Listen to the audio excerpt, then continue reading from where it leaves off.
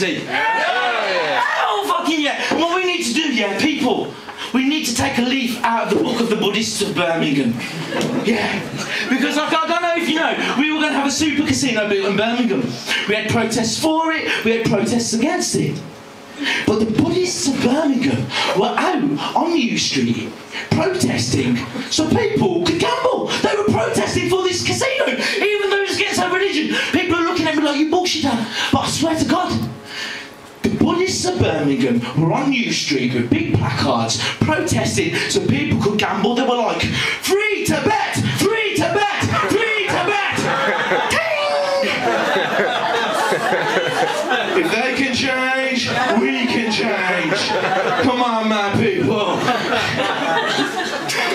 True story, I swear to God, true story.